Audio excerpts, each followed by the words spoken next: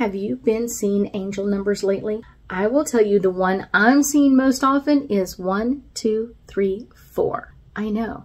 It is an amazing sequence of numbers, and angel numbers are really meant to kind of give us a deeper insight into what's going on. So have you been seeing 1, 2, 3, 4 around you lately?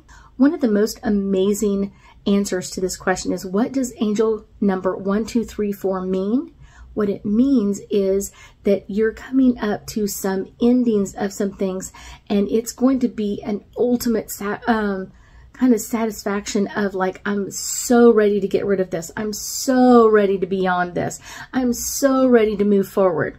Because one of the special things about the numbers 1, 2, 3, 4 is they equal the number 10, which is all about conclusions and ending up with things and kind of things coming to a close so you can have a brand new start, and kind of like what's coming up next for you, kind of like what is that amazing message is things are going to be coming to a close, not a horrible close, but just coming to a close, like it's time for this to end, and then you're going to be ready to open up to what's new and different and make some new beginnings in your life.